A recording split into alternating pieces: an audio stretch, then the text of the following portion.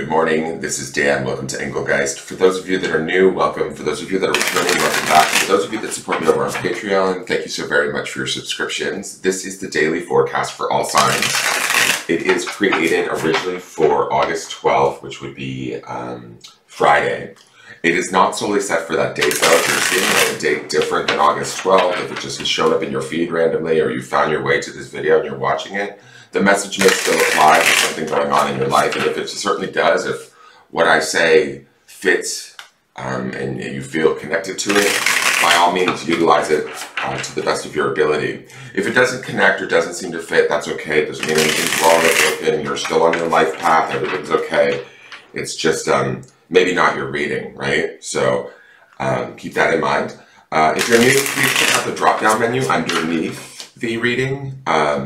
In there is just housekeeping rules, things I want you to think about, what decks I'm using, how to support the channel, where to follow me on social media, how to book a private reading, all that stuff is in there.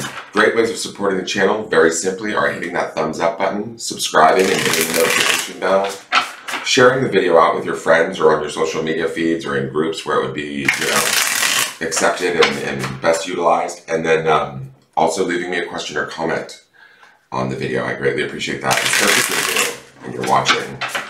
So all of that stuff helps the channel. Now let's get into this and see what's going on with the card of the day. You will hear me reference cards from the Sunday reading that won't be present in this video. That populates at the lower left-hand corner of the video, at the end of the video, and you can always watch that there to understand what was underpinning this week, what was kind of going on for us this week. And remember, it's collective, so you have to figure out if and where it applies in your life. So our card, oh my god, it's the same card as yesterday. The Nine of Cups. Am I wrong about that? Let me just double check. No, we had the Nine of Cups 2 days ago, but we've seen the Nine of Cups 3 times this week, guys. This is the 3rd time she's out.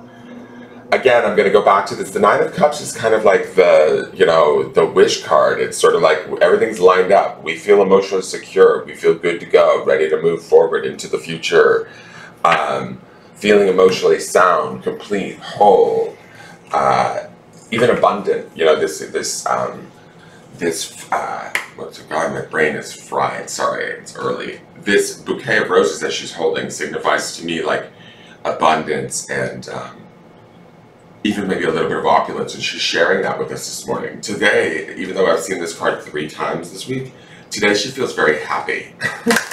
I don't know if that has to do with the full moon that just passed or the Lionsgate portal. I will say this, there is something going on with Venus, Venus just, I think, went into Leo, and so that's supposed to be also a very powerful transit, and that might be why we are feeling this emotionally sound, available, safe, secure feeling, and why we're seeing this Nine of Cups throughout this week. There has been this opportunity, I think, for us to settle into new ways of being, certainly emotionally, because in the Sunday reading, the midweek card we had is the Ace of Cups, and that's always about new beginnings, but also emotional sort of abundance and overflow, right? It can be about love. But to me, seeing the Nine of Cups 3 times this week, this is about sort of self-love and understanding first and foremost, and then taking that out into the world and sharing that or showing that through maybe our actions or how we speak or the way we treat ourselves.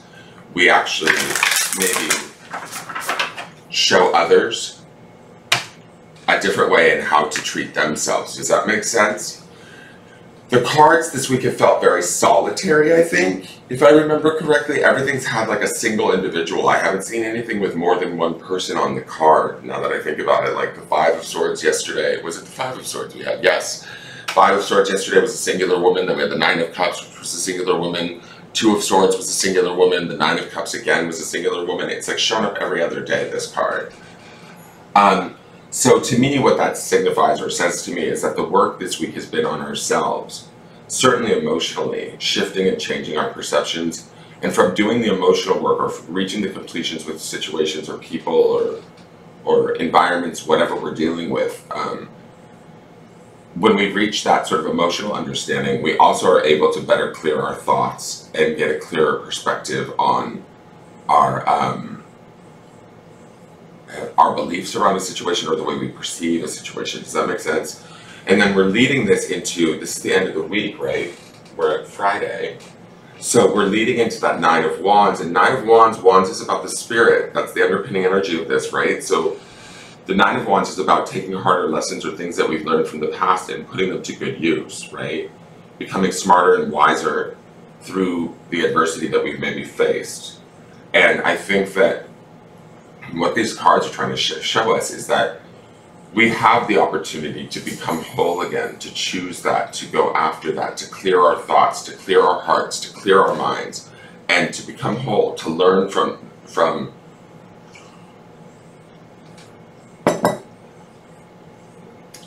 the things that have challenged us. And like yesterday's shamanic medicine card was that emergence, right, which was that beautiful acorn connected to the stars above, growing out of itself, right? Growing into the giant, strong, beautiful, you know, lush tree that it is. And I feel like these cards are telling us that we too can do that, or we are in the process of doing that. But to do that, we have to keep, like, maintain our emotional health, which in turn helps us to assist in maintaining and clearing our mental health in a way. Does that make sense? And the two kind of work together to further us in this journey of, I don't know, maybe completeness is the word that I'm looking for, where we're feeling more, because all of these nines too, we've seen the number 9 on the Nine of Wands, and then the Nine of Cups 3 times this week.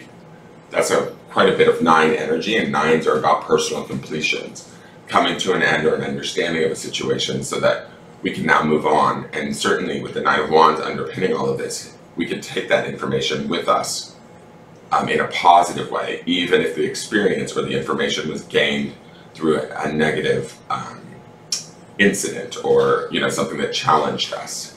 All right, let's go to the shamanic medicine card. It's Trickster. We've seen him before this. I don't know if it was this week, but we have seen him before, and it's Challenge. I still don't think, did we have him together? No, we had them together on Monday.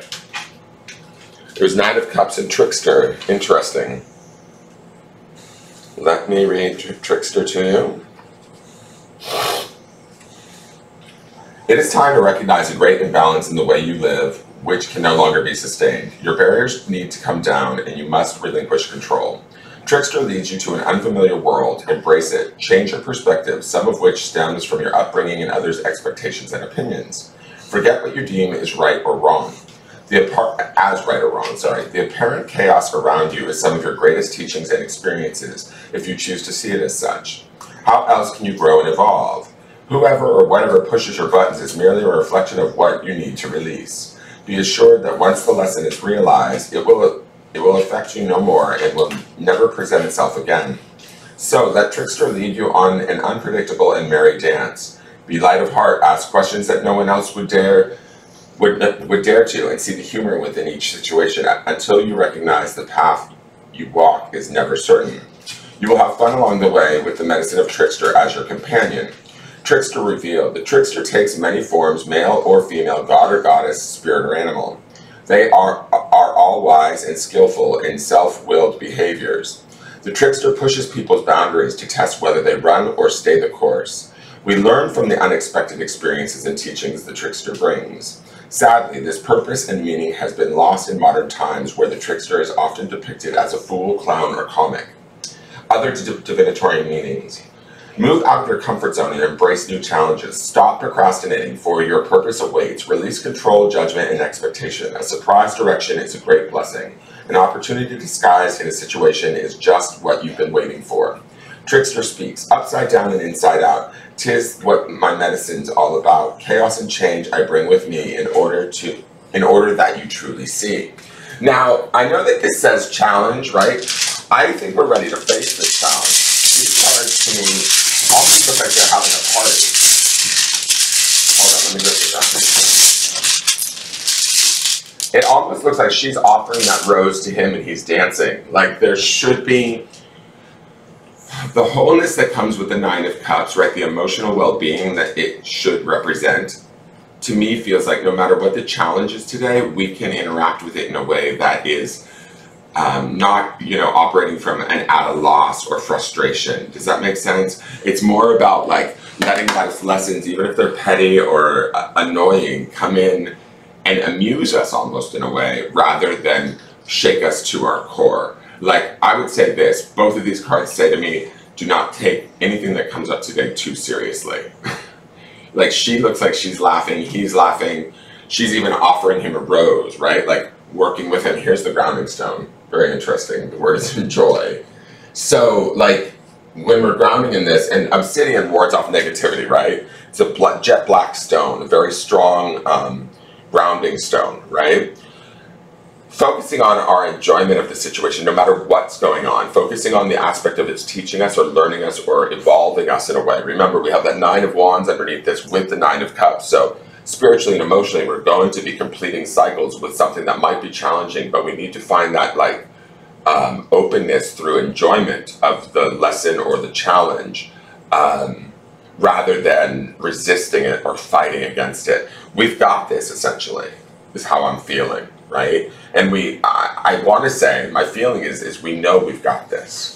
So even though there might be shit going sideways around us, or people, you know, behaving badly or not in the way we would like, we don't necessarily have to get frustrated, upset, or angry about it. We can look at this like, oh, hey, trickster, you know, fine, dance around me in that way. I'm just going to sort of laugh this one off and enjoy. The last time we saw these two cards, remember, was the grounding stone for that day was relax. So again, relaxing in these sort of situations and in that finding enjoyment of them as best we can is going to assist us in moving through them and transforming them so that they no longer hold power over us.